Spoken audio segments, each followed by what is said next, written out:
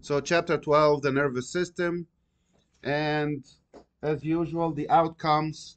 This is what we're going to be learning.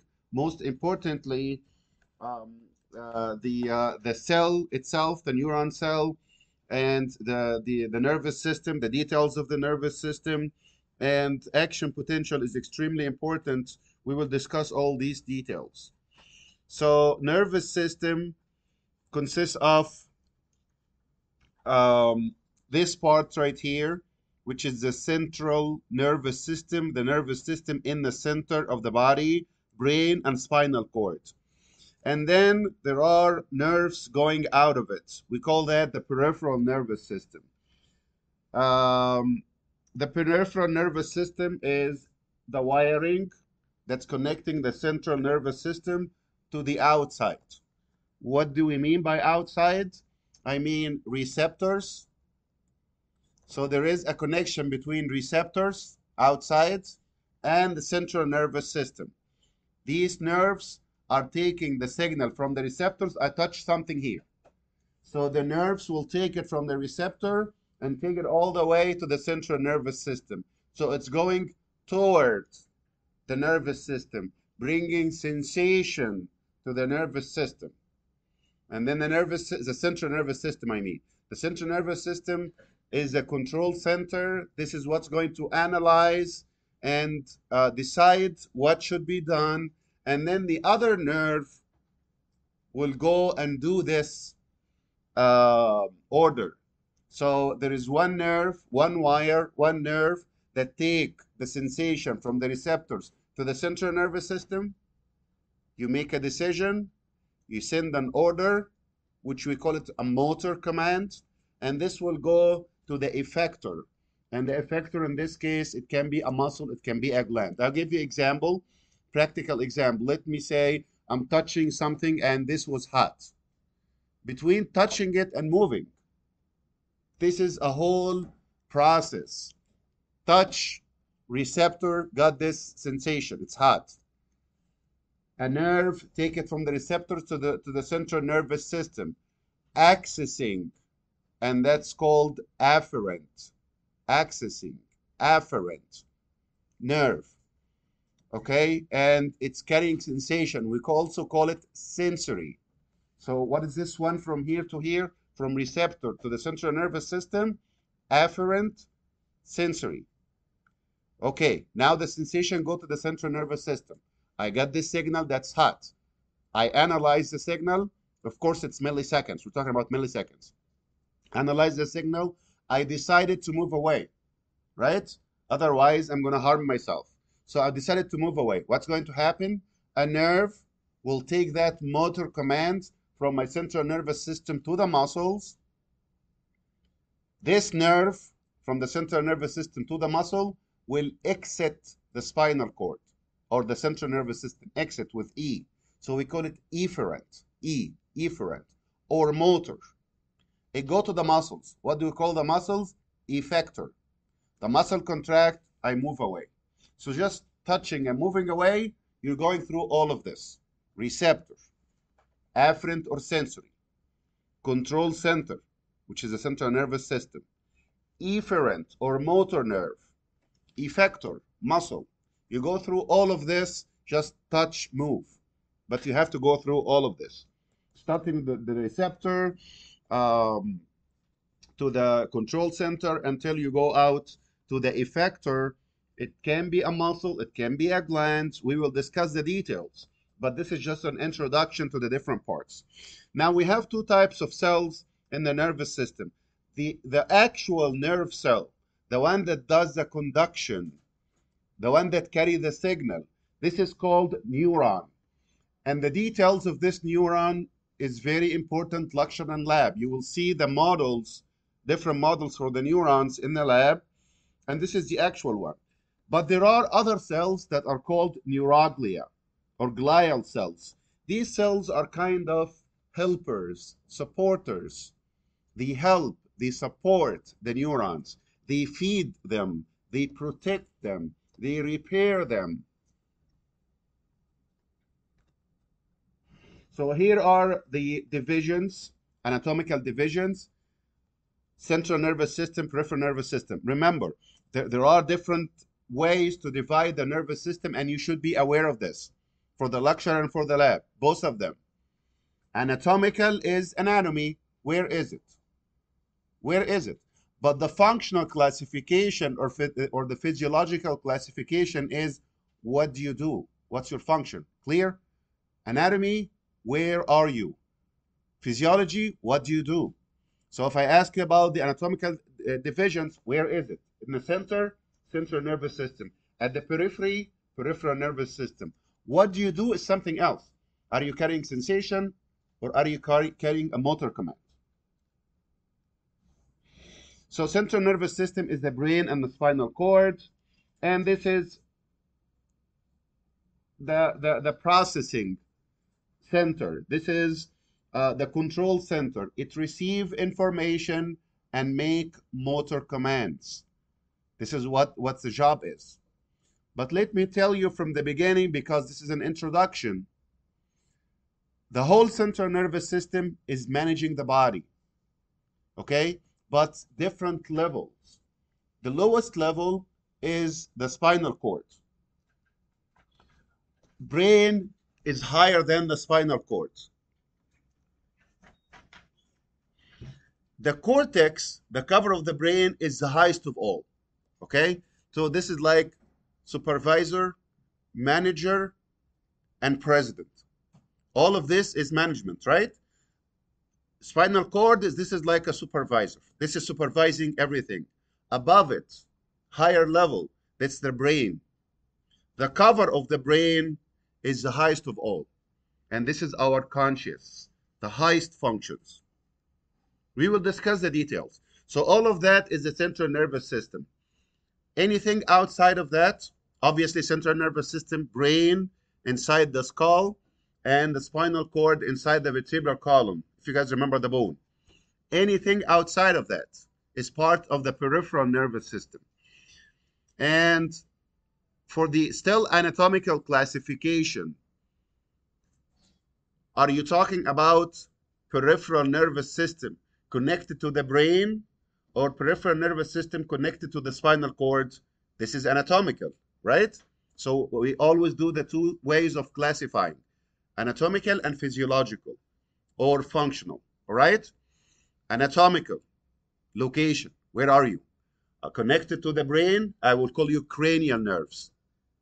If you're connected to the spinal cord, I'll call you spinal nerves. So these are the anatomical classifications of the peripheral nervous system, okay? What do you do? This is something else. Are you carrying sensation? Sensory. Are you carrying a motor command? Motor. So these are the different ways of classifying. If you get a question, make sure that you understand the question. You're asking me about the classification. No. What part?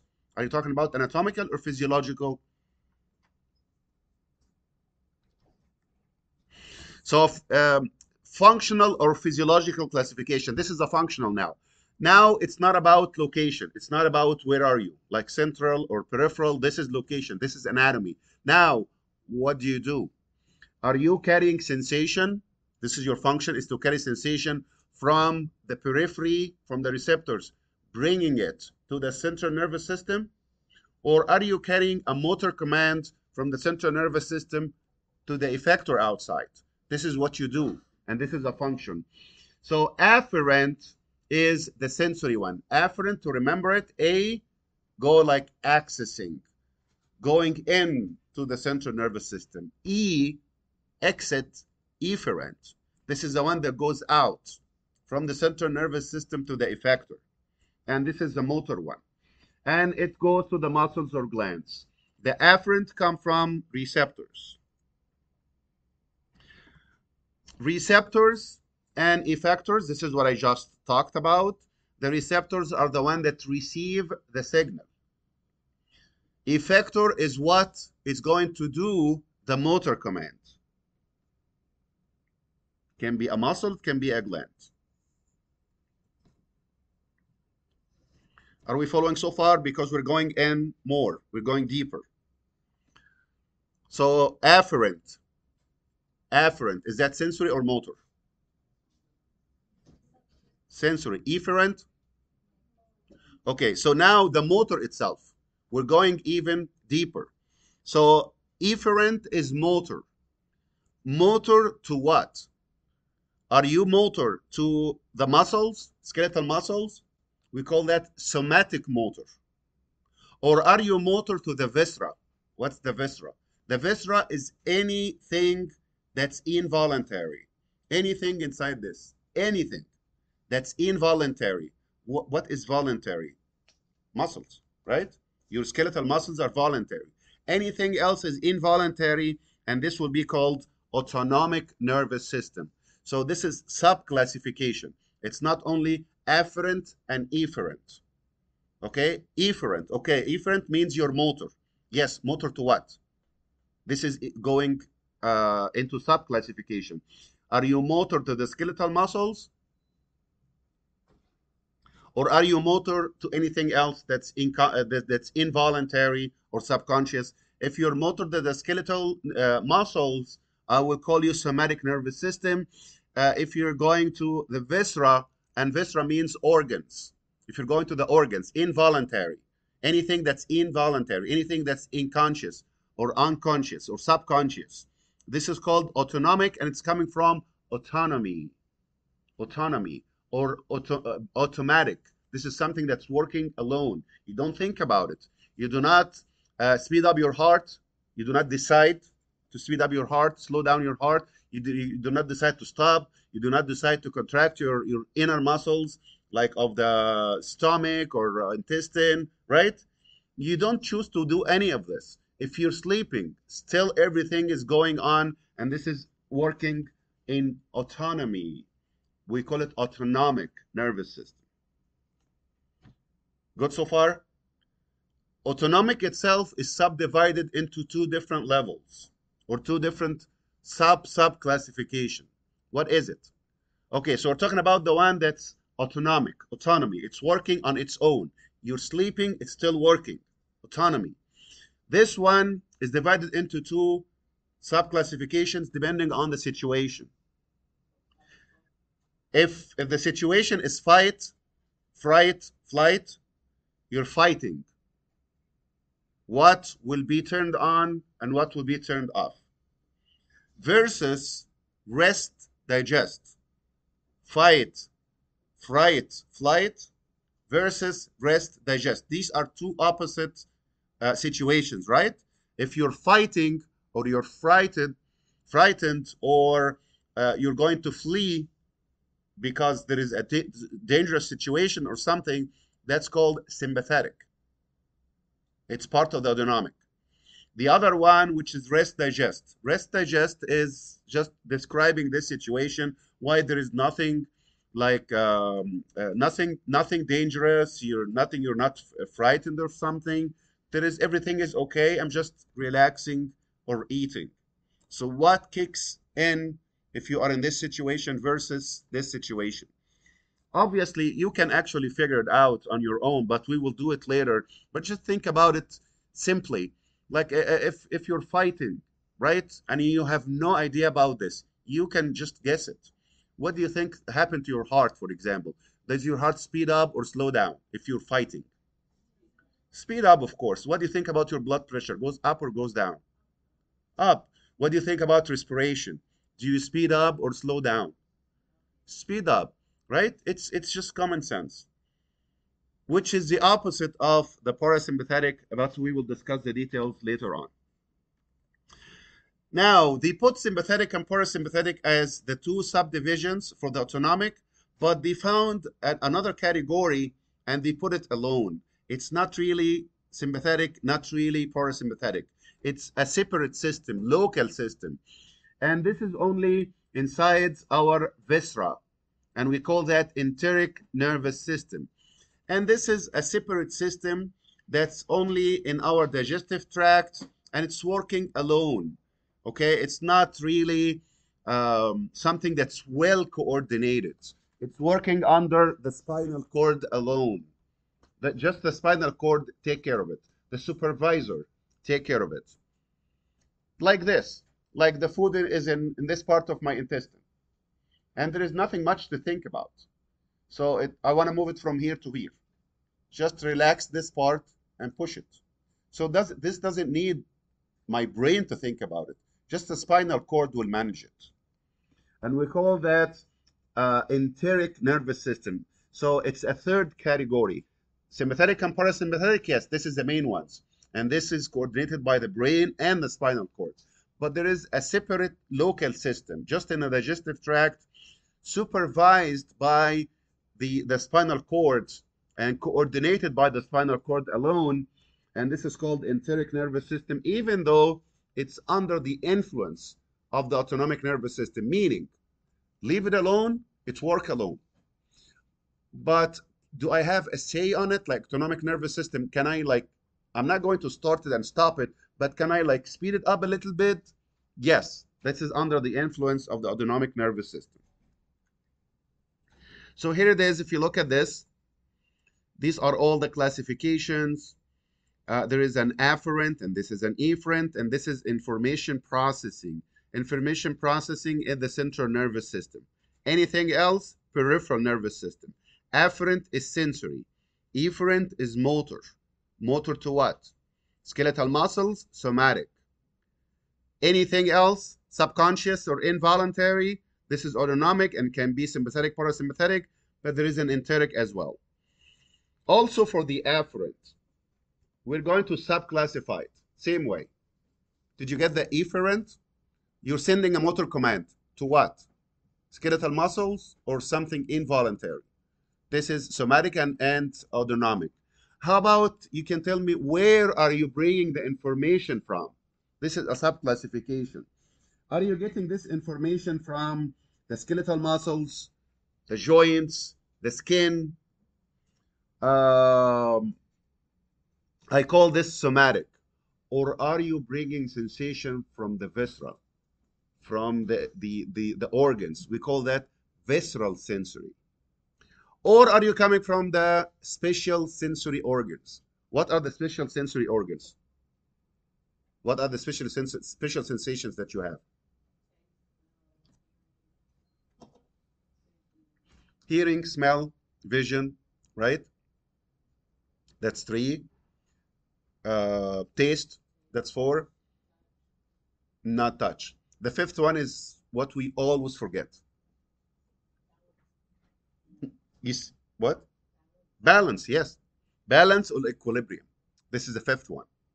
Okay, so those 5 are a special sensory organ. If it's not one of those 5, now either it is somatic or autonomic, or visceral, I mean. Visceral, you're coming from the viscera. Sensation from your stomach, from your intestine, from your heart, from your bladder, from anything that's involuntary. We call that visceral sensory versus somatic sensory. Somatic sensory come from here.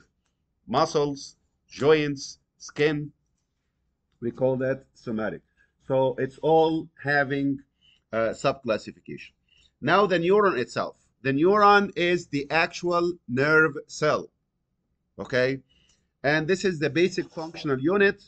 And it consists of different parts. And this is very important. I might give you a picture in the exam. I usually don't use much pictures, but I wanted to emphasize that you know everything in this. So I might use, I don't remember which version I'm going to use, but most likely you're going to see this. I will show you the picture. I think that will be better. Look at this picture right here. This blue here is the body.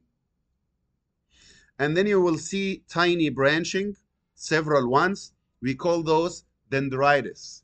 Dendrites. And then one long extension going all the way, and we call that the axon.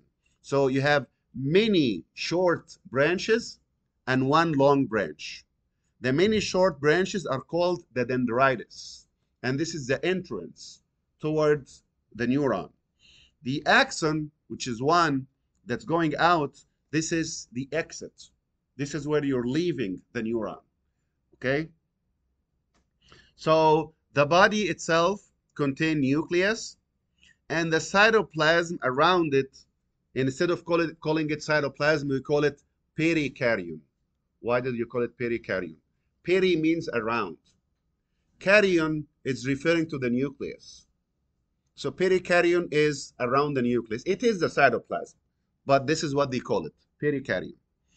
And there are different organelles, just like any other neuron. You guys remember the smooth endoplasmic reticulum, rough endoplasmic reticulum, Golgi apparatus, all that stuff? We still have the same thing here, but there are minor differences, and I will talk about this. Here is the axon, this long. At the end, it's going to branch. We call that telodendria. Does it, the second part of the name, kind of sound similar to this?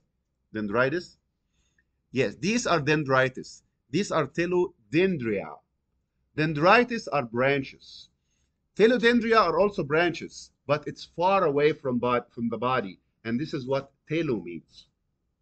So dendritis branches from the body.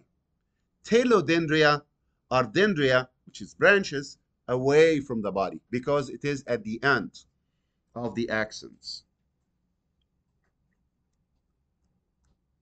So this is for this picture right here. Body, karyon, perikaryon, dendritis, axon, telodendria, until at the end here, these are called the synaptic knobs. Do you guys remember synaptic knobs, synaptic terminals, from which acetylcholine will leave, cross the gap? Do you remember this? Calcium and all that stuff, yes. So these are uh, the synaptic terminals. So going back, here is a neuron again. And here it is. There is a big nucleus containing nucleolus. The cytoplasm is called perikaryon. We still have the mitochondria, and we have rough endoplasmic reticulum with ribosomes, but here there will be a very important difference.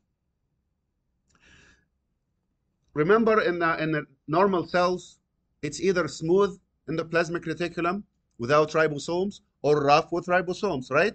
Here we have another thing, unique. There are rough endoplasmic reticulum and a lot of aggregates of ribosomes beside it, not just stuck on the surface, beside it.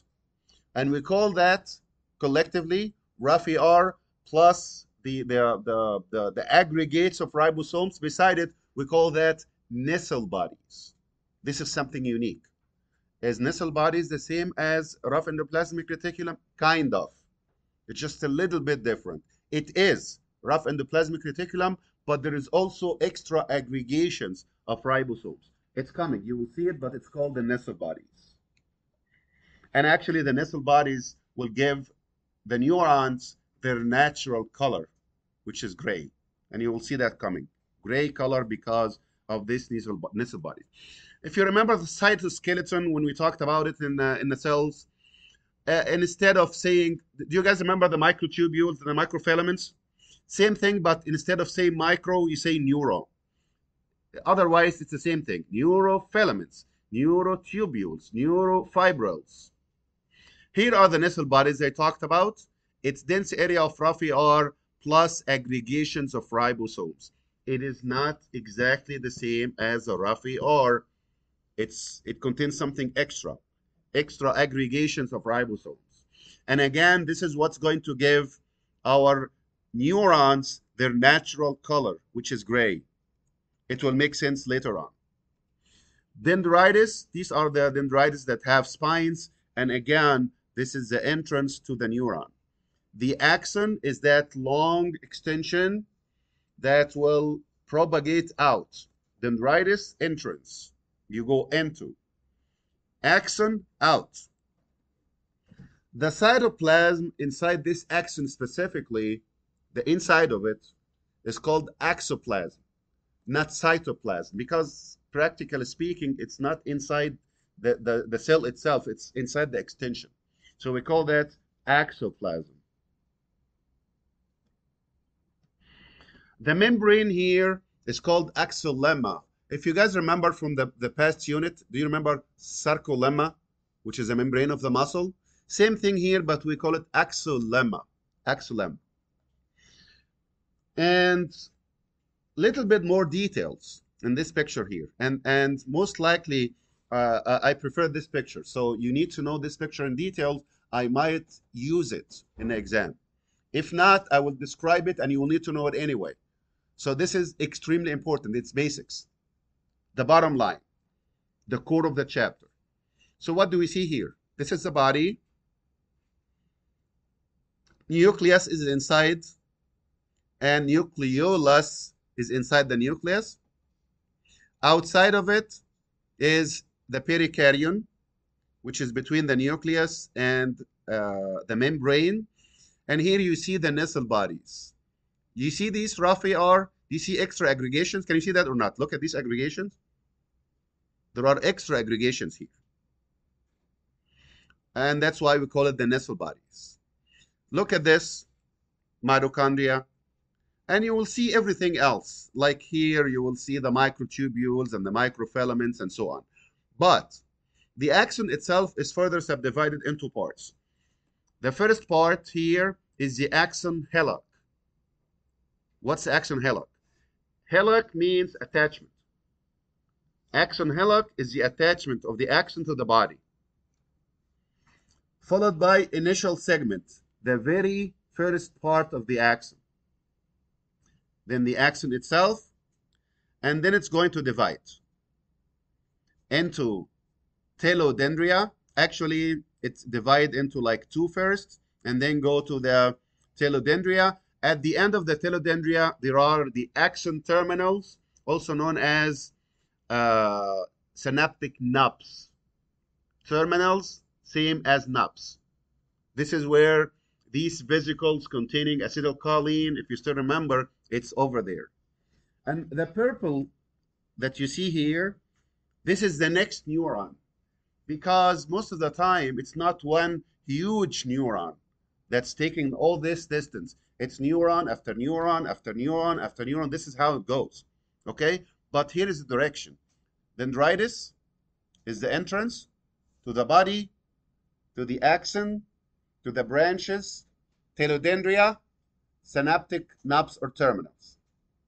Gap, dendritis, body, axon, and so on, until the end, and then another dendritis, another body, and so on. One after one after one, and notice that it goes in one direction only.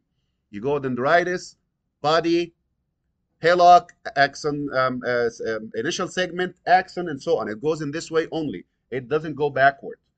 The action potential or the electrical signal move unidirectional. It's moving this way only. And it doesn't go the other way around or the opposite. The axon is going to divide into collaterals, and then collaterals give you the telodendria, and then axon terminals, synaptic knobs. All are the same, and you need to remember this. Axon terminals, synaptic knobs, same thing.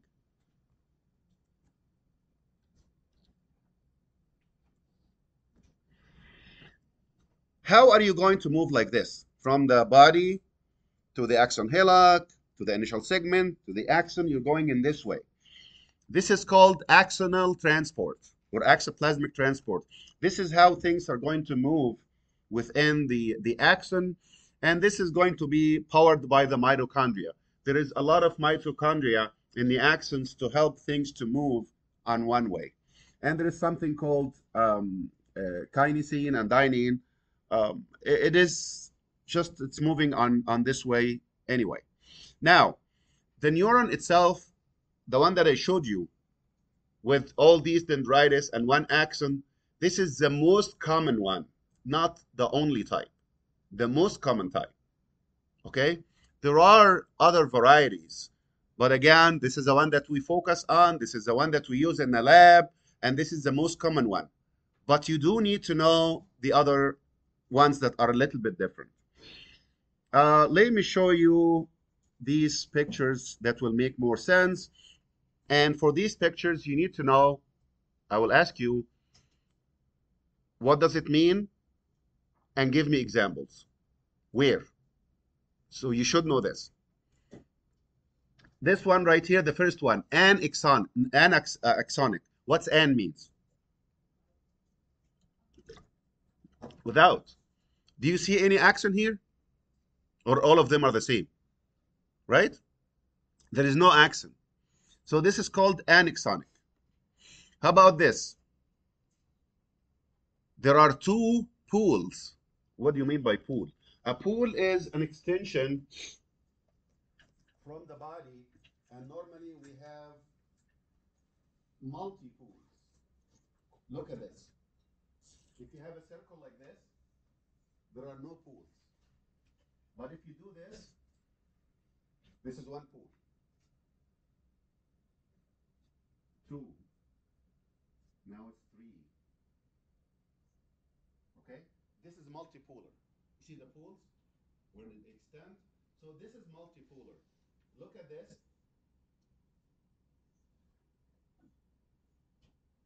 What do you think? Bipolar, right? How about this?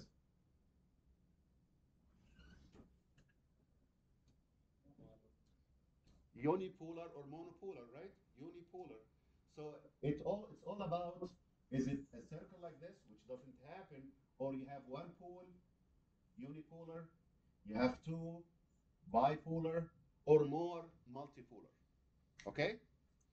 So the first type is anaxonic. There's no accent. What if you have an accent? It all depends. Look at this one. How many poles do you see here? Two. This is called bipolar. So one of them is a long dendritis that will end with the branches. Instead of coming directly from the body, there is a long one here. And another long one here that's called the axon that end with the axon terminal. This is for the bipolar. The next one is unipolar. You might say here, no, there are two. Here is one and here is one, right? No, what's the pools? How many pools do you see here? It's one. I know it's going to branch, but coming out of the body, how many pools? Just one. So this is multipolar. It is going to divide into two axons. One of them will have the dendritis, and the other one will have the axon terminals. It's kind of very similar to this one, except this one comes from two pools. This one comes from one pool only. Last one is the multipolar, and this is our focus. You see how many pools? Thank you. So look at this. 1, 2, 3, 4, 5, 6 pools. So this is multipolar. And this is the one that we're going to stick with. So this is just explaining what does it mean. But you do need to know where is it. Anaxonic, this is in the brain and the special sensory organs. You do need to know location. How about the bipolar? The bipolar is the one that's in the special sensory organs only. Okay? And this is very rare. Unipolar, this is most sensory neurons are unipolar. We know the sensory neurons, right? Is that afferent or efferent? Sensory. Afferent. So most of it is here. Most sensory neurons are unipolar. Multipolar, this is everywhere. Okay? This is the most common one all over in the central nervous system and even in the motor neurons. So the whole central nervous system and the whole motor. So what's left? Sensory, right? Sensory is mostly unipolar. The other two are exceptions. Here is the anaxonic. What is this? Uni or bi or anaxonic or multi? Bi and this? Uni and this? Multipolar. Okay. Now, the neurons are classified from the functional point of view is what do you do? What's your function? Do you carry sensation? That's your function. Or you carry a motor command? Sensory and motor, afferent and efferent. How about the interneuron? What is this third one? There is it's not both. It's one, most of the time, one in between those two. Like this is sensory, taking the sensation from the receptor to the central nervous system, okay? and the motor from the central nervous system to the effector. Is that clear? Yes. A lot of times there is one in between. Like she is getting information and she is taking the motor command, right? They just go together like this. You take the sensor information, give it to her, and she take the motor command and give it out. If I stand in between them, I will say, okay, not directly. Give it to me, I'll give it to her. This is called the interneuron, and this is inside the central nervous system. It's not all the time. Sometimes it is there, sometimes it's not there.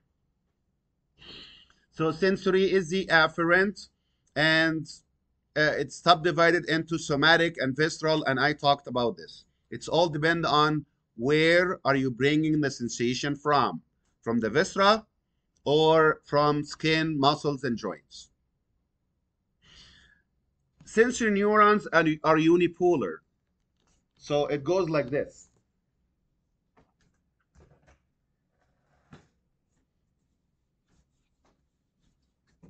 These are the receptors. Okay? And here is the afferent or sensory. Okay? And this is the central nervous system. Okay? When it gets closer, here is the unipolar.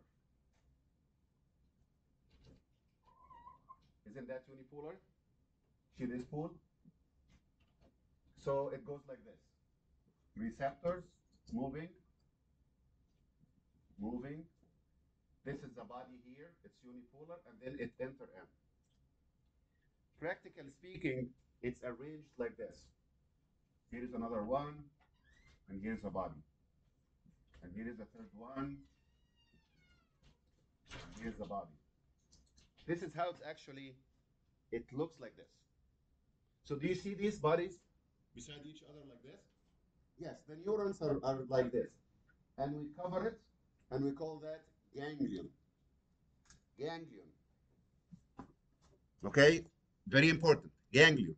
What's a ganglion? Aggregation of cell bodies. Okay, this is called the dorsal root ganglion or the sensory ganglion, and you will see it coming again, but just understand what does it mean. What's a ganglion? It's a group of cell bodies. Here it is in the sensory ones of the unipolars.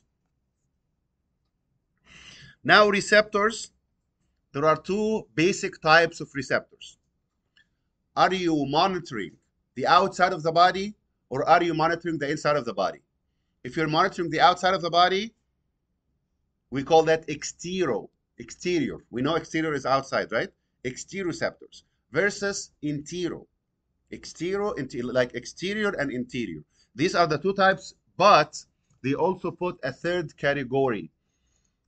They used to put it together with the interior, but now they put it alone. These proprioceptors, these are receptors inside the joints mainly, also inside the ligaments and muscles. Okay, and this is a special type. Are you monitoring the inside or the outside? It's not really the outside because it's inside your body, right? But it's not also the viscera. What's the viscera? We know the viscera, right? All the organs, heart, lung, intestine, urinary tract, anything. These are called viscera, right? So what are you monitoring? None of those. Not the outside and not the viscera inside. So what are you monitoring? The joints and the muscles and the ligaments. So this is basically proprioceptors are monitoring position. The position. We call it proprioceptors. Clear? Like this. I'm going to close my eyes and I can tell you exactly that I'm extended. It's about 90-degree, acute angle, obtuse angle. How do they know? Proprioceptors inside will tell me the exact position, okay, of my joints. If you close your eye and move, you can tell me without looking. Proprioceptors.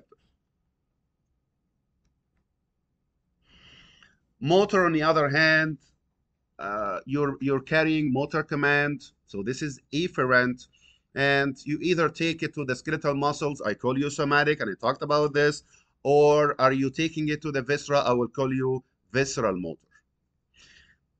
The motor one, motor is afferent or efferent? Efferent, right? and you're carrying motor command, right? Okay, do you notice this? Starting from the central nervous system, it's not one nerve that takes the motor command from the central nervous system to the organ. It's not one nerve. One starts and stop, and from there is another one. What is this in between? This is like you take like the aeroplane from here to London and from London to Japan. So what's London now? Where you stop and start again. Here it's called a ganglion. You told us about the ganglion. Yes, this is another one. Okay. The one that I talked about, which is this is the sensory ganglion, a collection of cell bodies in the sensory part. This is another ganglion that's called autonomic ganglion. Okay. What's autonomic ganglion? One nerve takes the motor command from the central nervous system to the ganglion and stop. And another one take it from there to the organ. From here to London, from London to Japan, to Tokyo, for example. Okay? So this, when you stop, change, and start again, this is called a ganglion. So because of that, from here to London, this is before you go, right? So we call it pre-ganglionic, before the ganglia. Pre means before. And then from London to Tokyo, this is after, right? So we call it post-ganglionic, okay? So the fibers that take it from the central nervous system to the ganglion, pre-ganglionic. The fibers that take it from the ganglion to the organ is post-ganglionic. Interneuron is what I talked about, and this is the one that's located in between those two. And inter, I think we talked about this before. Inter means in between. I mentioned it several times, right? Inter. It's not intra. Inter, in between. So interneuron, it's in between those two, between the sensory and motor. You take the sensation from the sensory, there is no connection from the sensory to the motor. Sensory end give the information to the interneuron, and then the interneuron send the motor command to the motor one. Is that clear?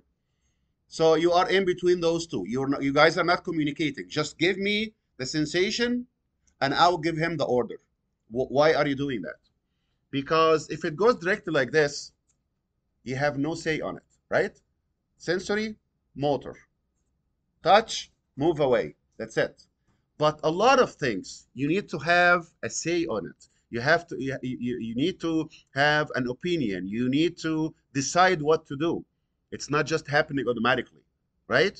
So you have an interneuron in between, and this one is not simply going to take the information from this and handle the motor command to this. No, that's not enough. It will also let the central nervous system know what's happening. Don't you keep a memory of when you do something, like if I touch something for the very first time and I notice this is hot, okay? I didn't know before. Next time when you see it, don't you remember that it was hot? How did you remember? If it goes from this to this, that's it. You will not remember. But because of the interneuron, you are going to remember. Another thing is learning and planning. When you get something, you think about it and you decide. Example, I'm crossing the street and I see cars, right? So sensation will go from the eye to my central nervous system. Cars are moving, okay? Now there is an interneuron that will send a signal to the brain. We're crossing and there are cars. What should we do? Okay, so it's giving the information to the brain. The brain will say, don't go now. Wait, right? So you were not doing anything. Now it's clear. Now I'm going to send a signal to the motor command, go. So there is in between this coordination in between, and this is the interneuron. Also for the learning, like if you play piano, for example, right? You play piano for the first time, it's hard. Second time, 10 times, 50 times. Doesn't it get like easier and easier? Interneuron. Now the neuroglia. Neuroglia are the supporters and protectors of the neuron. And we have different types that we need to know. And here are the different types. And I can simply say you will have a question in each one of those. Okay?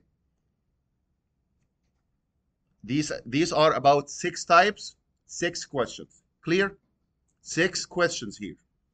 For each one of those, I want you to know certain things. I know that all 6 are supporters. All of these are helpers. Yes, what kind of help? Okay, so for each one of those, you need to tell me what does it do. So starting with the neuroglia in the central nervous system. Some of them are in the central and some of them are in the peripheral. 4 in the center. What are these? Number 1, microglia. Microglia, it sounds like microphage. Microglia, microphage. These are the eaters. They clean the area. They eat anything that's not supposed to be there. Waste product, remnants, microglia. This is the first one. And is that in the central nervous system or peripheral? Central. We're talking about central now. There are only 2 in the peripheral. I will talk about it. But for now, we're talking about the central. Number 2, there is something called oligodendrocytes. What do I want you to know about the oligodendrocytes? I know the name is kind of hard. You have to know it. Oligodendrocytes. Oligodendrocytes. What's oligodendrocytes for? Myelination of the central nervous system. What's myelination? Myelin sheath. Yes. Do you guys remember the natural color of the neuron? Gray. Why? Why is it gray? What do we have inside of it that give it the gray color? What there is a name for it. Nestle bodies. Yes, nestle bodies. Okay. This is a natural color. Is it all like naked like this? Like this is my natural color right here. But I'm wearing a shirt, right? So if you look here, it's blue, right? So the natural color, like the natural color of the skin, the natural color of the neuron is gray because of the nestle bodies. But is it always like this, uncovered? No, it's actually most of the time it is covered. And this cover is white in color. We call it the myelin sheath.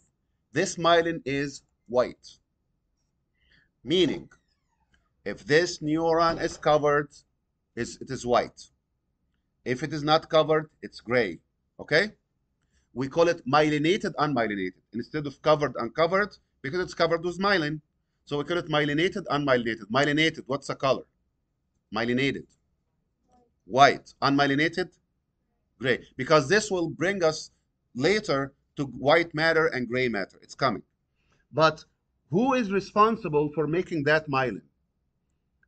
In the central nervous system only, oligodendrocytes. There is another one for the peripheral nervous system. Both of them do the same job. Both of them do the myelination. Yes, but where? So you can't say like oligodendrocytes. What's the function? Myelination. That's not enough. Myelination where? Central nervous system. Because there is another one does the same job in the peripheral. It's called Schwann cells. It's coming. Okay. Next, ependymal cells. Ependymal cells lining the ventricles, the central canal of the spinal cord. It's responsible for producing and circulating CSF. You have to know this. Ependymal cells. What are the ependymal cells? This is the lining of the ventricles. I know that you guys don't know the ventricles yet. We didn't talk about it. And the central canal of the spinal cord. What is this? We will learn later that inside your brain there are some spaces. It's not like all compact like this. Okay, it's not the whole thing is just brain cells, brain cells. No, there are some cavities. These cavities are the ones that make the cerebrospinal fluid. Are we familiar with the cerebrospinal fluid? That's fluid inside our brain. There is fluid inside our brain. Where do we make it? In these cavities called ventricles. This is in the brain. How about the spinal cord? Does it also have a cavity? It's not a cavity, it's a canal. So lining both of those is ependymal cells. You're lining those to do what? To make the CSF. Very important. Make and monitor CSF. If there is one word that you should remember, which is not enough, but this is the minimum, CSF. You hear ependymal cells, CSF. Okay, where ventricles and central canal. Last one is astrocytes. Astrocytes are, most important thing about it is this. What is this? What is it? What is this? What is the whole thing here? These aggregations of cell bodies. Ganglion, yes. It's called ganglion, right? This ganglion, what make it ganglion and surround it are the astrocytes. Okay? So if there is one thing that you remember about these, ganglion, astrocytes, ganglion, and maintenance of the blood-brain barrier. Okay? The third one is injury, repairing injury. Okay? Blood-brain barrier, this is one. Ganglion, this is one. Oh, I'm sorry. I'm sorry. I take it back. I'm sorry. These are the satellite cells. I'm sorry. These are the satellite cells. I'll take it back. Astrocytes are blood-brain barrier plus repair. Blood-brain barrier and repair. So, okay, one more time. Satellite cells is what I was talking about. But astrocytes here are BBB, blood-brain barrier. Okay, if there is one word to remember, it's BBB. One word to remember about the ependymal cells, CSF. Clear? Ependymal cells, CSF. You cannot forget this. Astrocytes, BBB, blood-brain barrier. There is a barrier between the blood and the brain because you cannot let everything in the blood go to the brain. The brain is extremely sensitive. So you have to have this barrier in between. Plus repairing. So what I just mentioned is enough to know for this part. And ependymal cells, oligodendrocytes, okay. Microglia.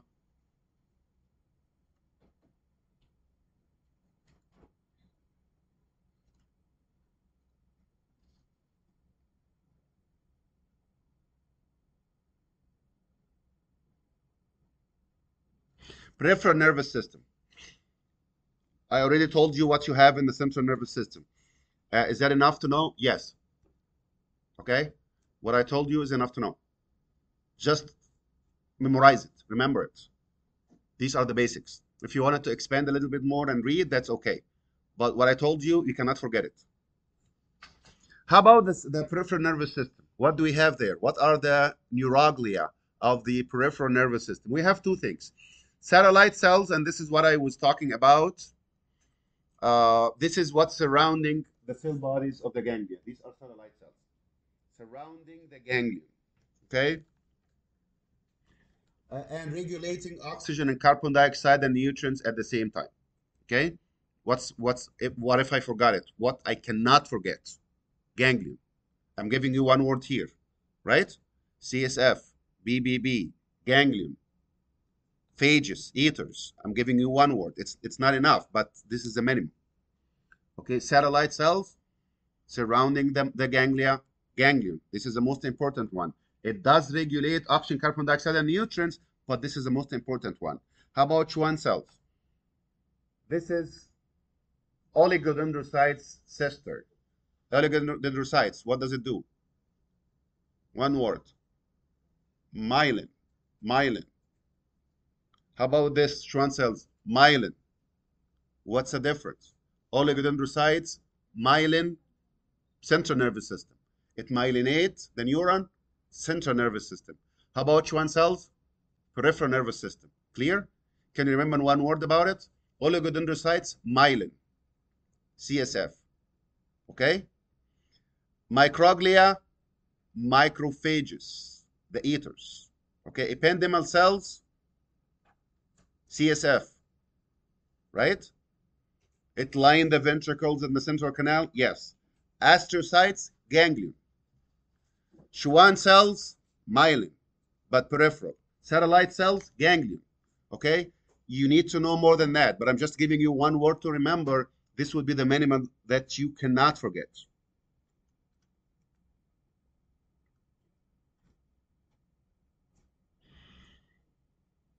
The outer surface of these Schwann cells, what the function of the Schwann cells? Myelination, peripheral or central? Peripheral. The surface, the outer surface of these Schwann cells will make neural lemma. What's a neural lemma? Lemma is membrane, like a membrane. It's part of the membrane of the neuron. Look at this. This is the body. This is the axon hillock. This is the initial segment. And starting from this all the way down, this is the axon, right? This is the axon.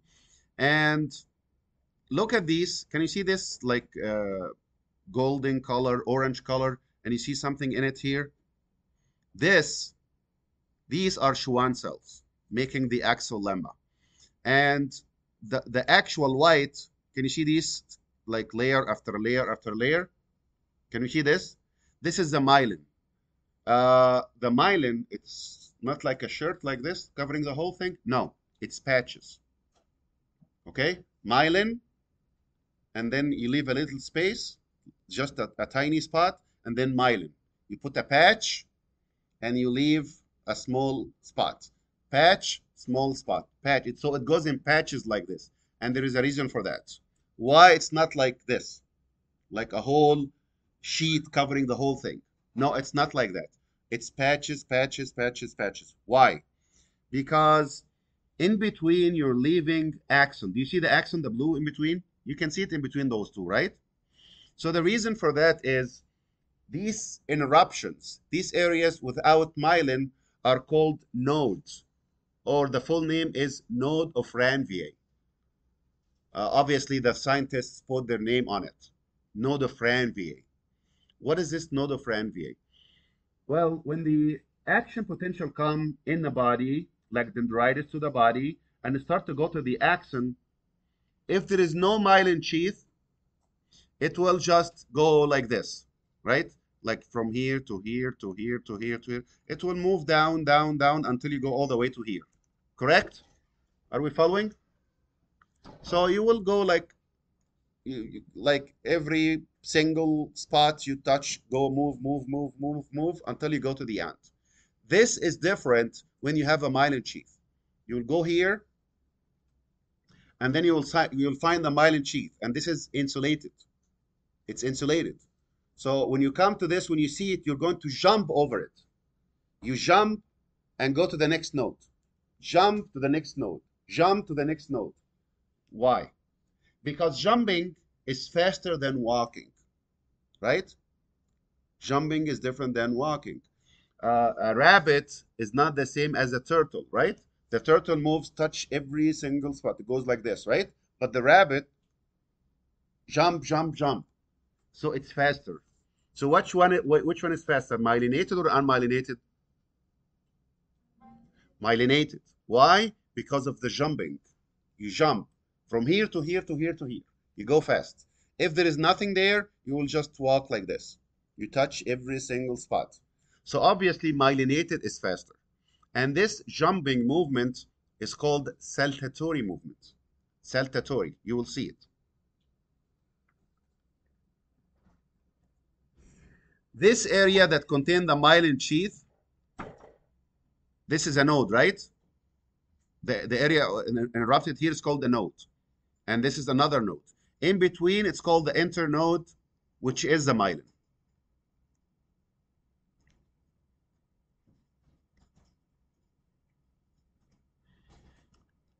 Here is the axon.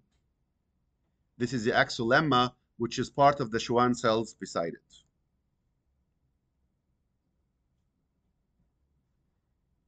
These are the Schwann cells right here.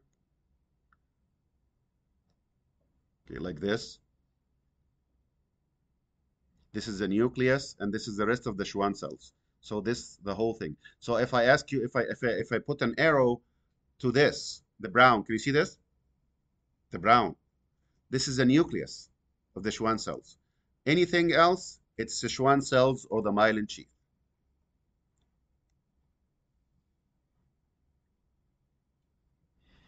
And again, it's around the axon, like layer after layer, like this. Like if you want it, if you get something and you wrap around it several times, this is how the myelin sheath works. Now the myelin sheath, what's the original function of the myelin sheath? It make the axon myelinated so the connection is faster, correct? What if you have an injury to the neuron? Here is what we always hear. If your nervous system is injured, it's gone, right?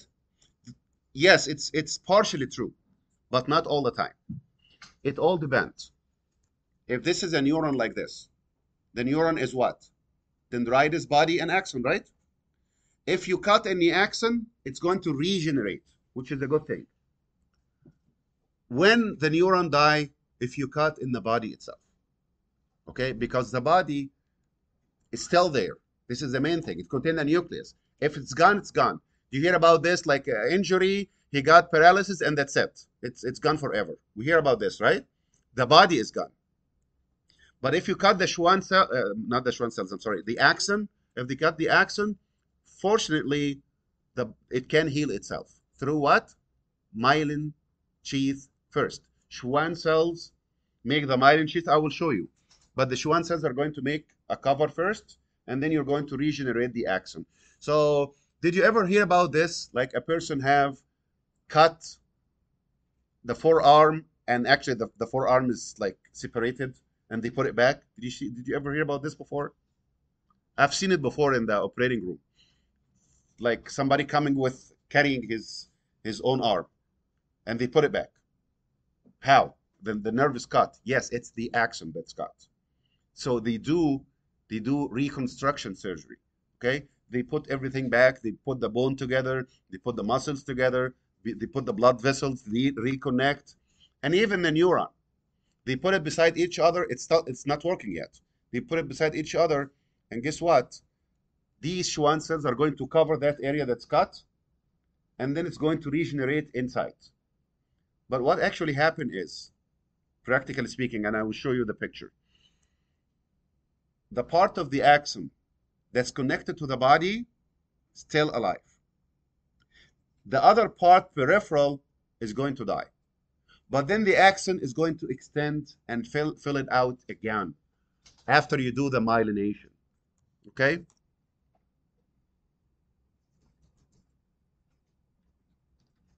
Look at this.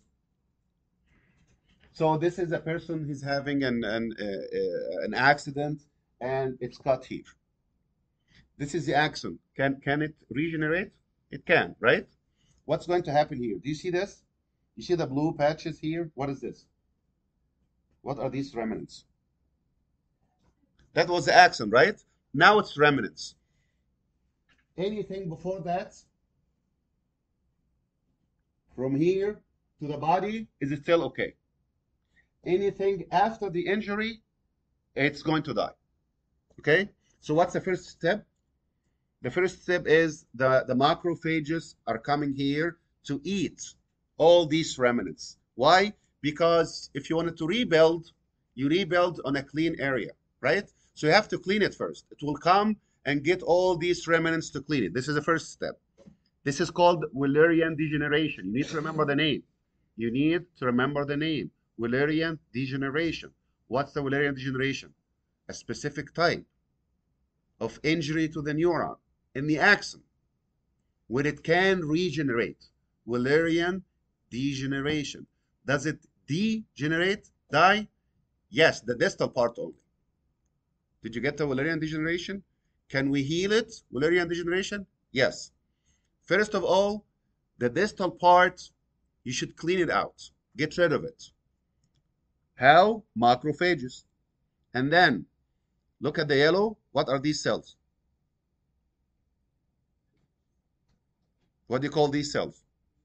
Schwann cells. These are the Schwann cells. See how it's rebuilding the myelin? It's rebuilding the myelin. But how about the axon? Not yet. the axon start. You see how it's starting to extend in the new area that you're making? And then it will continue to regenerate until it filled the whole entire gap that was cleaned. Okay, so 3 steps. First step, the part of the axon distal to the injury is going to die. Macrophages will come, clean it. Now it's clean. Schwann cells will come and rebuild the myelin sheath. Now you have a myelin sheath, but there is nothing inside, right? Just a clean area. Axon is going to extend and fill it out. And this is Wallerian degeneration. Now, the plasma cells, or the neuron cells itself, do you guys remember when I talked about the action potential before? Do you guys remember this? The action potential with depolarization and repolarization? Do we still remember this? So what's happening here is, if this is a cell right like this, we know that there are ions outside, positive, and inside, same thing, right? Is it equal? It is not equal. It's negative inside compared to the outside. How did you know? Voltmeter, a tiny voltmeter like this. I connected like this and like this. And read negative. This is how we know. Negative inside compared to the outside. So this is the natural? Yes, this is the natural form. Yeah, just sign out beside it. It didn't sign in? You did. Okay. So this is called the normal, the resting state. What's the resting state? It's polarized. Negative inside compared to the outside. What do we call this? Polarized. Polarized. Polarized mean unequal. Negative inside compared to the outside. And then if a signal comes to this resting state, it's going to disrupt what we see here. So this polarization will be taken off. We will remove it. We call that depolarization. Are we following? What's resting? Polarization. What does it mean? Unequal. Negative inside compared to the outside. This is polarized. This is resting. This is normal. All right? If a stimulus comes, it's going to change it. This polarization will be removed. Removing is DE. So we're going to depolarize until you create the electrical signal, which is called the action potential. So what do we have? We have resting membrane potential, and then graded potential, which is the beginning, followed by the actual action potential. Okay, now I mentioned that it's negative inside compared to the outside. But what is, if we look at the positives, we have positives outside and positives inside. What's the positive outside? Sodium and potassium. How about the inside? Sodium and potassium. So you have it in both of them? Yes, but it's not equal. The main intracellular cation is potassium. The main extracellular is sodium. You have to remember this.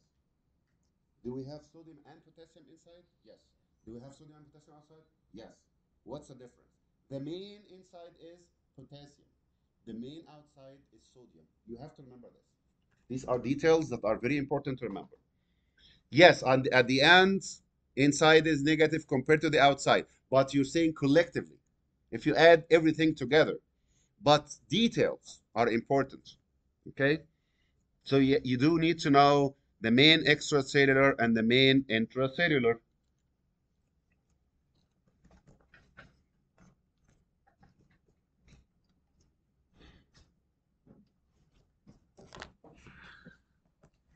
So what's happening here? Which side contain more potassium, inside or outside? Inside. And which side contain more sodium? Outside.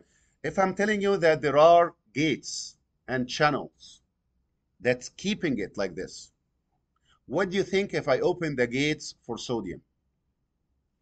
How does it move? Does it move in or out? In, because it's more outside. Clear? Concentration gradient. Is that clear? Okay. How about potassium? Is it more inside or outside? Inside. And there are channels that are closed to keep it like this. What if I open it? What will happen to the potassium? It goes outside, right? Is that clear? And this is actually what's going to happen when a signal come or a stimulus come.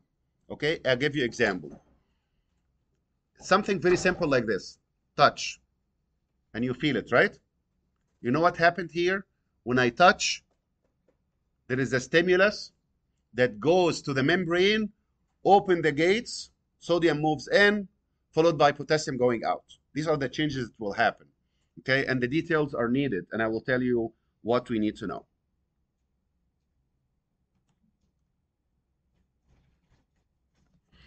There are some numbers here that we need to know. Resting membrane potential. It's negative inside compared to the outside, right? Are we following? Okay, negative what? Negative 70. These are the numbers that you need to know. And by the way, this is like the hardest part in this chapter, the action potential. Okay, it's not easy, but I'm trying to simplify it as much as possible. Okay, and I'm telling you exactly what you have to know. What's the resting condition? Polarization. What do you mean? Negative inside compared to the outside. How much? Minus 70. It's minus 70. How did you know? The voltmeter told me it's minus 70, which is this. You see this? Voltmeter. So it is telling me that it is minus 70. This is resting. What if a signal come, a stimulus come? This is going to be disrupted. How? I will tell you. So let's say a stimulus come to the cell. Okay? What's going to happen? When a stimulus come, the channels that I told you about, are we following? I'm trying to simplify it as much as possible. So follow with me because this is like the basics. Okay? We are talking about the normal cell. Resting condition. What's the resting condition? Polarized. What do you mean? I mean unequal, inside and outside. Negative inside compared to the outside. How much? Minus 70. Inside to the outside. Clear so far? Okay. So what's keeping sodium outside more than inside? Channels are closed, right? And what's keeping the potassium inside? The channels. Okay? Now there are two types of channels. And follow with me, I'll tell you exactly what you have to know. There are two types of channels. The main ones is what I'm talking about. It's gated. The gate is closed, and that's why it's kept like this. Okay? Sodium and potassium. However, there are another channels that are opened, but it doesn't, even though it's opened, it does not allow things to go in and out except when a stimulus comes. So a stimulus comes, what's going to happen? The open one first is going to leak some of these ions. Clear? A signal come, a stimulus come. The very first step is the easy one. It's already opened. Anything that come, it will affect these open channels and it will leak some of these ions. So the very first thing that's going to happen is these open channels are going to leak some sodium in. Clear? Stimulus come, a signal come. The open channels, also known as leak channels, also known as ungated. It's open, mean there are no gates, right? So it's going to leak in some sodium. And then what? How much sodium is going to be leaked in? It depends on the stimulus. But in all cases, some sodium will move in anyway. So what's going to happen now? What do you think? The polarized state, is it going to stay as it is? Of course not. Sodium, is that positive or negative? Positive. When it moves in,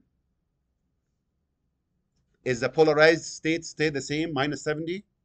It need to change, right? Change how much? I don't know. It depends. It can change like 5, to become like, what do you think? Minus 70. Change it to 5, adding positive. What's going to be? Minus 75 or minus 65? Minus 65. Okay? What if this signal is a little bit stronger than that? More sodium moves in. Instead of moving from 70 to minus 70 to minus 65, it can move to from minus 70 to minus 60. Okay? If there is a difference, yes. If you hit the target, if you hit the target, the gated ones are going to open. Are we clear? If the gated one are opened, that's it. It will stay opened until sodium moves in, moves in, moves in, moves in. Until what? Until we reach equilibrium. Where is sodium more, outside or inside? Outside is more. When you open the gates, what will happen to the sodium? Move in, move in, move in, move in. Until what? Until the two sides are equal. Why would it continue to move, right? If I have 100 outside and 20 inside, 10, 90, 30, right? Another 10, another 10. If it goes to 60 and 60, is it going to continue to move? No. You reach the equilibrium. At equilibrium, the equilibrium for sodium is positive 66 and for potassium is minus 90. Now you have three numbers. The resting and the equilibrium for both of those. Yes. It will move. This is what's going to reverse it back. But I'm just going step by step. So here is the resting, minus 70. Inside compared to the outside. What happened? Nothing so far. Nothing happened.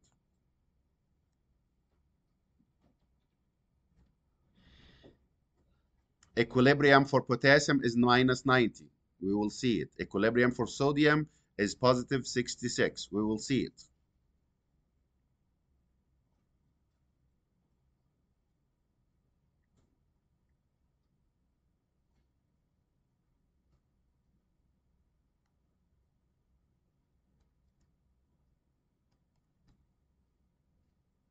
Okay, so far, under resting condition, sodium and potassium outside, sodium and potassium inside.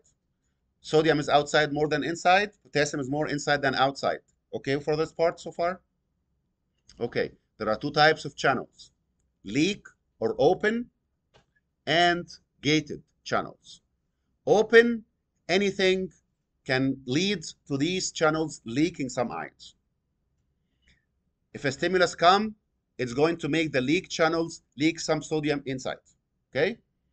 How much? Depends on the strength of that stimulus. Sodium moves in anyway. Until what? What's going to happen next? It depends. If you hit that target, the gated channels for sodium are going to open. Okay? If it open, it will continue and sodium moving in until you reach the equilibrium. Okay? And what do we call this? Depolarization. How about the first part with the leak? Depolarization. What's the difference? The first one is just leak, like sodium is moving in slowly. So we call that slow depolarization. What if you open the gates? Fast, like sodium will rush in. Okay?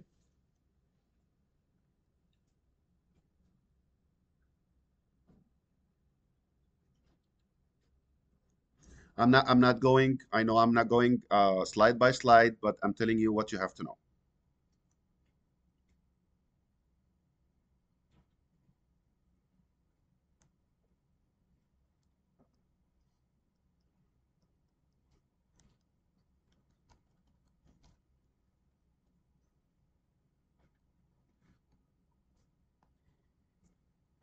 Okay, so what do we call this when a signal come and the leak channels leak some sodium in?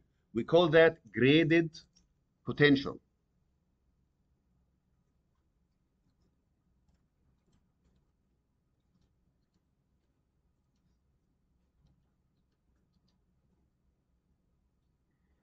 Mm,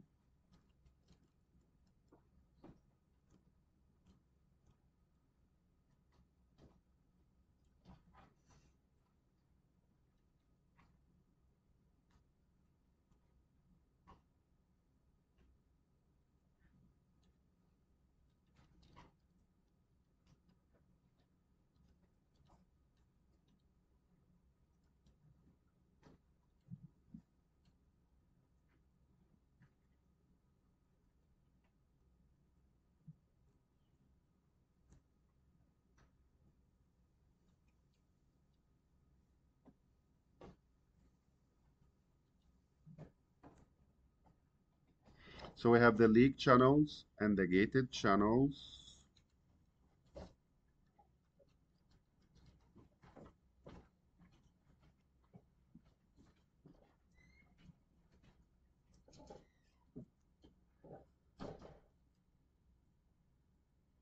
Leak and gated. Okay, the channels, there are different types of these channels. The one that I was talking about are the mechanically gated. Like this is the gate, right? The gate of the channel. How does it open? There are different types. Some of them will open because of the electrical change, which is what we're talking about, right? Others can open because of mechanical change. Others are going to do that because of the chemical change. Here is what I mean. Here is a channel, and this is a gate. It's closed. What make it open? Several things. Some of them, what I just mentioned, which is electrical change. Did we talk about the electrical change? Changing from minus 70 to minus 60. Isn't this is a change in the electricity? This opened the gate. And this is the one that we're talking about right now. But there are another two types that respond to mechanical change. Example, if I push this, isn't this is a mechanical movement? Like touching and you compressing. This is a mechanical movement, right? There are some channels that are going to open because of this. How about taste? When you taste something, don't you actually realize that you tasted something? It means there is an action potential, right? How did you generate it? Chemical change. When you taste something, there are chemicals that go to your tongue, and this is how you taste it. Okay, so there are three types. We are talking about the voltage gated ones, but you need to know that there are another two types. Okay, mechanical and chemical. Okay, but we are sticking with the voltage one. Chemically gated, this is something that will open because of change in the chemicals. Okay, like acetylcholine, for example. Do we remember this? Do you guys remember when the vesicles containing acetylcholine released, cross the gap, go to the other side? Do you remember this? And then you create action potential in the post synapse. Do you remember this? What is the reason for creating the action potential in the muscles?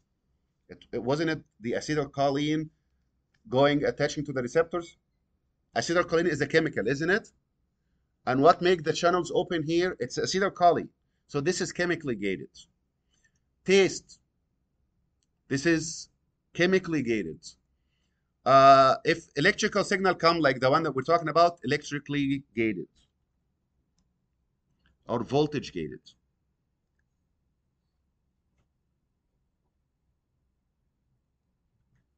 Mechanically gated is the last one, like touch or pressure. Here is acetylcholine. I don't really need the details. What I want you to know is what are the chemically gated channels? Channels that can open the gates because change in the chemistry. Example, acetylcholine or taste. It's one of the things that can result from that. It's not pain because of this change alone, but the pain follow the same way. So chemically gated, a chemical come, open the gates. Voltage gated, voltage change, opening the gates. You see this change? This is the one that I was talking about. Look at this, minus 70 to minus 60. You hit that, you triggered, you hit. If you move to minus 60, they open. Do you want us to remember this number too? Yes. What's the resting membrane potential? Minus 70. What is the threshold for these gates? Minus 60. What do you mean by that? I mean, what if a change that caused to move from minus 70 to minus 68? What do you think will happen? Nothing. Nothing. Like something that's very minor, a little bit of sodium moved in, changing it from minus 70. Hmm? The leak channels, yes, the leak channel will make that minor change. Okay, anything that come, are we following? Anything that come will affect the leak channels. Okay, resulting in depolarization. How much? This what will make the difference. So what's the first thing? If it moved from minus 70 to minus 68, nothing. The gated channels will not open before you get to the magic number. What's the magic number? Minus 60. This is the only way. How about you go down to minus 65? Nothing. Only if you go enough, if the signal is strong enough so that you get to the minus 60, this is our magic number, and the gate will open. So when the gate opened for sodium, minus 60. What do we call it? Threshold. The threshold for sodium channels. You have to get into the threshold. If you reach the threshold, they will open. You don't reach the threshold, nothing is going to happen. And by the way, we call this all or none. Minus 70 to minus 68. Minus 68. None. Nothing. How about minus 66? Nothing. None. Minus 62. None. Minus 60. Yes. All. All or none. Either the signal is strong enough to get it to minus 60 or nothing is going to happen. Are we following?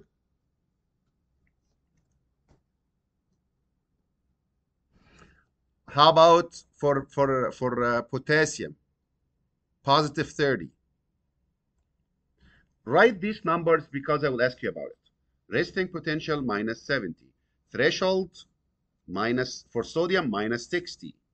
Threshold for potassium positive 30. Equilibrium 66 and 90.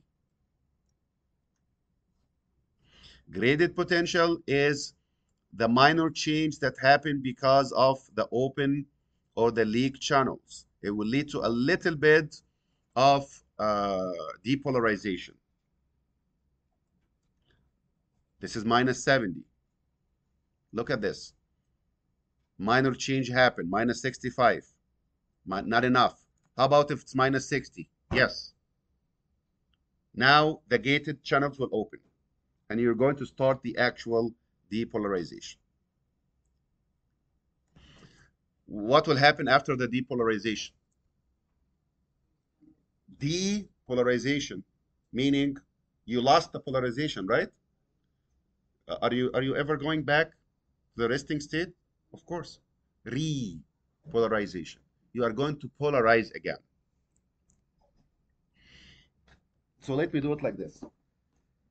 This curve is extremely important, and I'm telling you, I will give you a graph in the exam.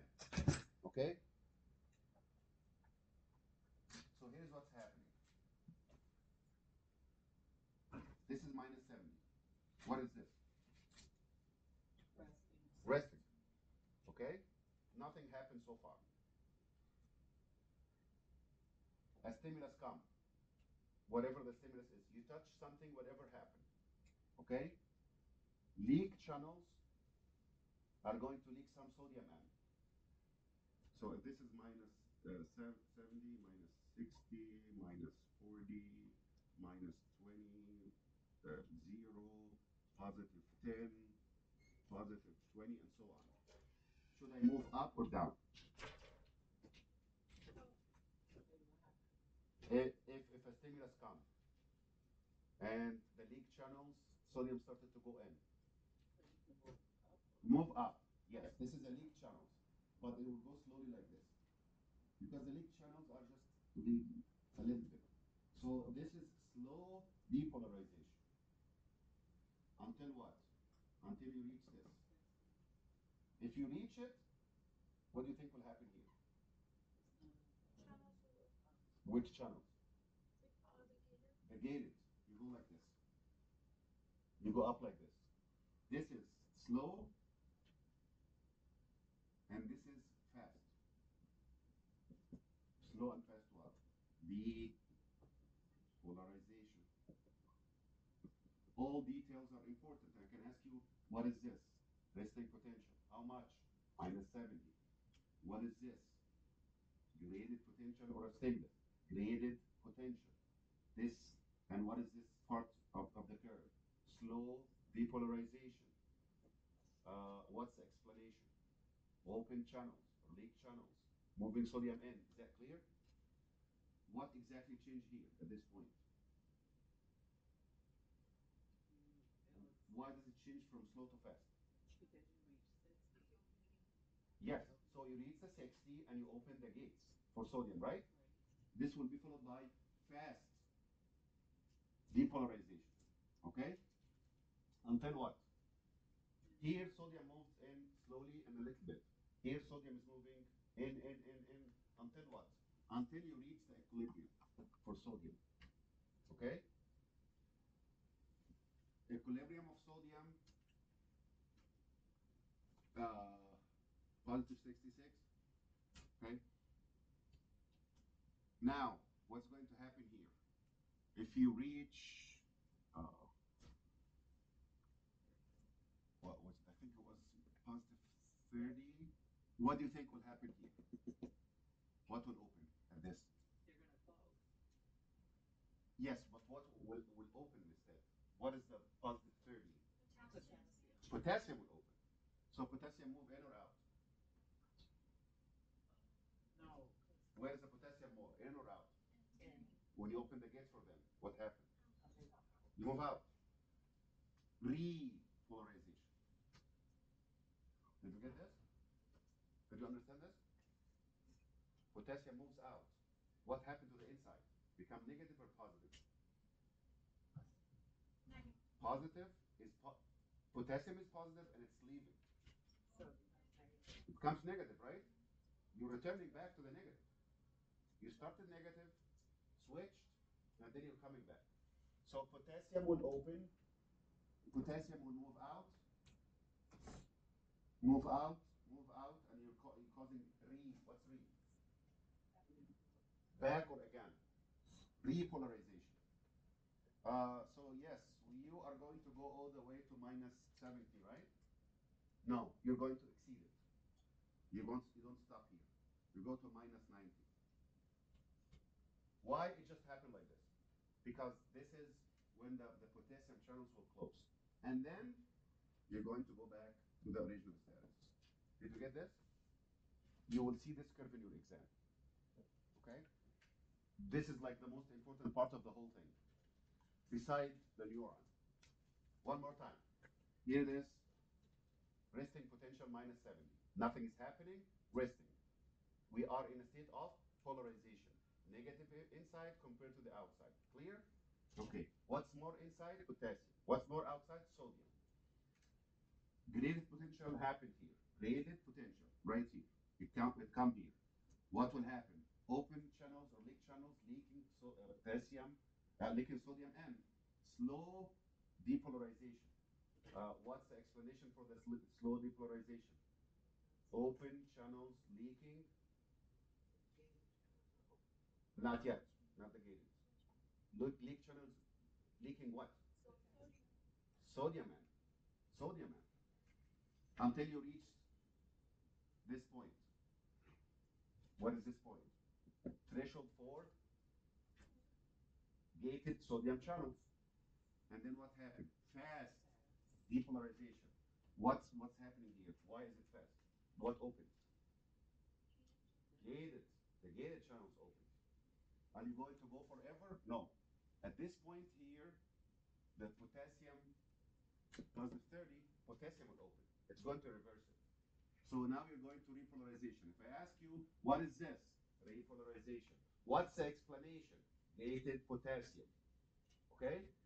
Are you going to go down all the way until you reach the minus 70? No, I will exceed it. And what do you call this? Hyperpolarization. You don't just go back to the polarization, to the minus 70. You actually exceed it. Yes. It always, it doesn't just go back, it goes all the way.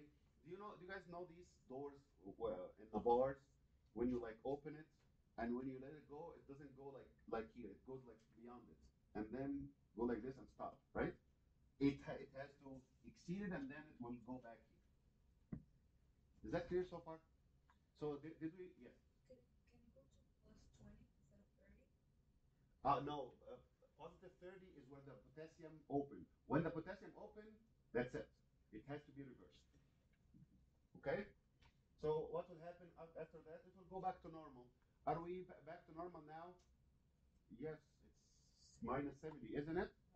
So from the electrical point of view, we are back to normal. But guess what?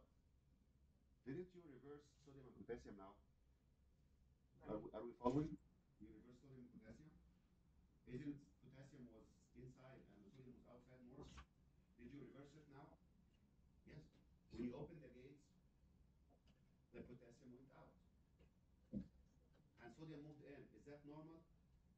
No. So did you return back to normal from the electrical point? Yes. You reach minus 70 again. But how about the chemical point? No, we're not. We flipped. Okay? So we're not going to keep it like this. What are you going to do? I'm going to put it back. How? There are carriers like this that will move potassium in going back and will move sodium out again. Isn't that going back to the original condition? So you go to the original status in two steps. You go electrically first. When you do that, when you go back, when you reverse, you're going back to minus 70. So we're good. Yes, you're good from the electrical point. But the chemical, no. You reversed. And it's not supposed to stay like this. So what are you going to do? I'm going to use something called sodium potassium ATPase. Sodium potassium, what does it mean? Sodium potassium means it's going to exchange sodium for potassium. Clear? Sodium for potassium. And what's ATPase? ATPase is an enzyme that breaks down ATP because you need energy to do this process. Why do you need energy? Because you're pushing potassium back in, and inside it's already a lot, and you're still pushing it against its concentration gradient. So sodium potassium ATPase will return potassium back in against its gradient. You're pushing it in, but the potassium is more inside, still pushing in, using energy. Did you get what I mean? Moving across concentration gradient is always passive. Against is always active. Clear? So you're moving now against concentration gradient, pushing potassium in. Potassium is more inside now. Still pushing in. It's increasing inside. Still pushing in against it. That need energy, right? Sodium, potassium, ATPase. But they noticed something that's interesting, that for every 2 potassium you move in, you move 3 sodium. You need to remember that. The percentage is 2 to 3. If you don't have to know, but if you wanted to know, because of this, look at this here. They found that it looks like this on one side, and for sodium it looks like this. Look at this. This can fit how many potassium? 2. And this can fit 3. When you rotate, if you rotate it,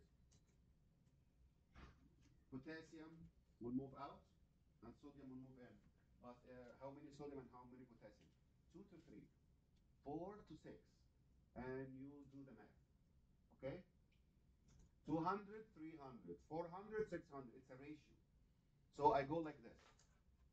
One end, potassium 2, and the other end, sodium 3. I do like this. I keep on doing this. 2 versus 3. 2 versus 3. You don't need to know the explanation or the details more than that, but you do have to remember that what's doing this is called sodium potassium ATPase, because it uses ATP, because you're going against the concentration gradient, and it goes 2 to 3. Why do you go 2 to 3? This is the configuration. This is how it's configured. This is what it is. This carrier can go 2 and 3. Okay? So I'm going to stop here. And